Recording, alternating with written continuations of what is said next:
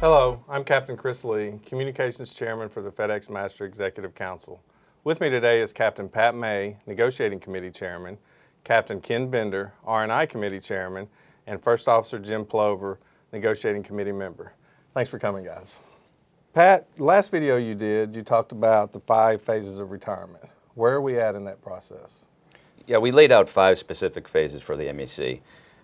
We're pretty much complete with those initial 5 phases, with the exception of the pilot education and the surveying that'll occur. And that's going to occur continuously throughout this project. Jim can give some more information about the specific survey information that we found, which can be located on fdx.alpa.org. Yeah, we have that hot topic up now, and that gives us, all the membership can look at those survey results and see exactly what answers were given and how the data was collected. But overall, we really got a great sample, a 50% participation rate, and cross-section of domiciles and seniority numbers and blocks. And I think as a general takeaway, we have a much better understanding of our pilots' level of education as it comes to, retirement and pension planning and so forth. And we think all of our pilots, based on the results, are fairly well educated as to what we have now, what their expectations are in the future are very realistic, and I think it was a great effort. And there were a few surprises in there, to be honest with you, but most of them were pleasant surprises in terms of education. But we still have some work to do. Now that those phases are complete, where are we with the R&D effort? After the MEC internal review last year, it was decided to move forward with some consulting options that we had on the table. 2 of those options were David Blitzstein, who specializes in the union research and development field of insurance and retirement plans. The other companies that we interviewed to assist in our effort was the Milliman Corporation and Chiron. Ultimately, we decided to go with Chiron. In addition to that, we had an internal strategic meeting. We brought in the SMEs, Ken's team, the negotiating team, ALPA, National Assets, and our consultants to discuss and deliberate on specific overarching goals that would act as a guidepost for us throughout this project. Okay, let's step back to David Blitzstein. Jim, can you give us a little history of what he's done in the past? Sure. David's got more than 30 years experience in the retirement insurance industry. He was appointed to the advisory committee with the Pension Benefit Guarantee Corporation. We all know that as the PBGC.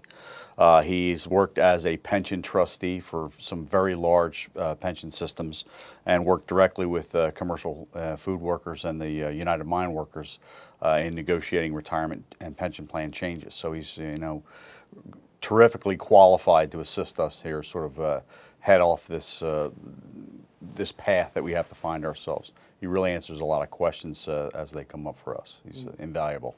Ken, Pat mentioned Chiron. What's their role in this process? They were brought in to do the heavy lifting on the math and to create usable math that we can take advantage of. Primarily, they do that by developing models of various alternative plan designs in retirement. That allows us to evaluate and stress test those designs.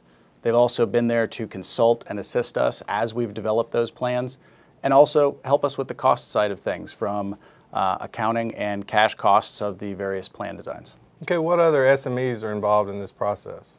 Throughout the entire process, we've had the entirety of the national staff.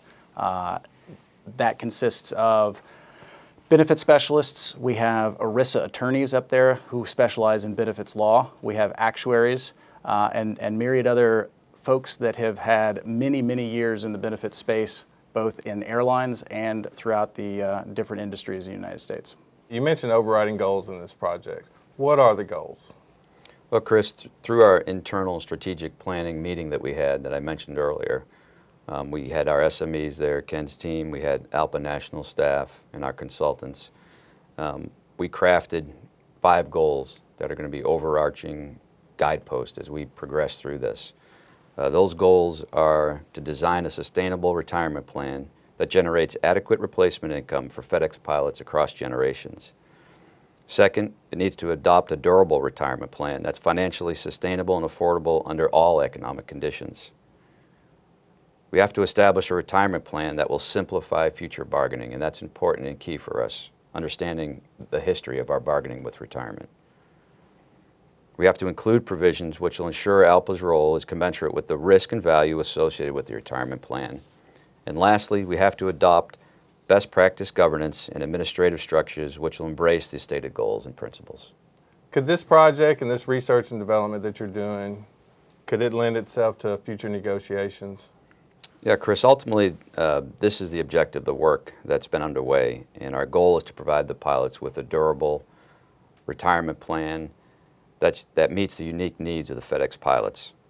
But prior to any negotiation at all, we'll need to have a viable plan alternative to put in front of the MEC so the leadership of the MEC can decide whether or not we can take that to FedEx Corporation. That meeting is important with FedEx. It has to be with their top-level executives, with their CFOs. They have to understand that this plan design is something that would both influence the future of FedEx and permanently improve the FedEx pilots. We think that's an important aspect, but we also realize that FedEx is going to have to spend significant time and deliberation reviewing the plan. So we would expect an initial meeting with the company after approval from the MEC to take the plan design, go back to the drawing board with it, seek out whatever assistance they need, evaluate the plan, and we expect them to take anywhere from 4 to 6 months in doing that before we hear a single word back from them, whether or not there's any interest at all. Once they get back to us, then we'll know where to go from that point on. As far as the FedEx pilots, it's critical during that time where we have a break that we continue to educate the pilots on what specific plan design we brought forward to FedEx. Ken has more information about how we can go about doing that education. We would use avenues that are familiar to the pilots that have been used in the past. The enhanced website where there will be questions and answers, issues that are hot topics will be there that pilots can read through the explanations of. Additionally, there will be more of these videos that will educate the pilot group, hub turn meetings, those kind of things. Everything I hear here is this is a slow and methodical process. Do you guys agree with that, Jim? Yeah, we have to be extremely careful with this process, and we understand that. We know the results from the last round of negotiation, and we know that this can be a contentious issue for people. So we're being completely transparent and open. We're utilizing the best tools that we can possibly muster, and we're going to do as good a job as we possibly can, present the information in a way that's usable for pilots to make a good decision and move forward from there. Any final thoughts? I think for the pilots, they need to be rest assured that we're not going to move into a negotiation with FedEx without them being fully aware of it. The leadership, the MEC, has to authorize us to do that. That certainly will be out in front and out in the open. We have arguably one of the best retirements in the industry. We're just simply trying to improve upon that retirement. Whether we do it now outside of Section 6 negotiation or in 2021 inside Section 6 negotiation, the only goal is to improve what we have, and that's it. Okay, thanks guys for coming. And thank you for watching. For more information, go to our website, ftx.alpa.org. We'll see you next time.